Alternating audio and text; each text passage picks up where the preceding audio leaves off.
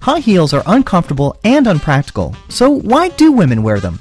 A new study reveals that the way high heels make a woman walk have an effect on the way she moves. That shift in movement makes other people perceive the wearer as more feminine and attractive.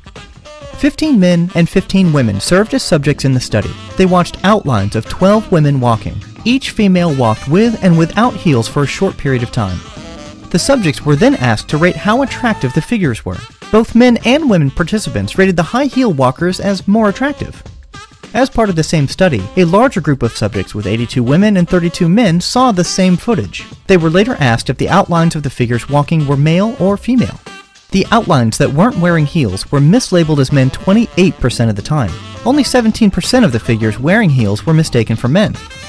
Researchers say that the wearing of high heels alters the stride of the person, making them characteristically more attractive to potential mates.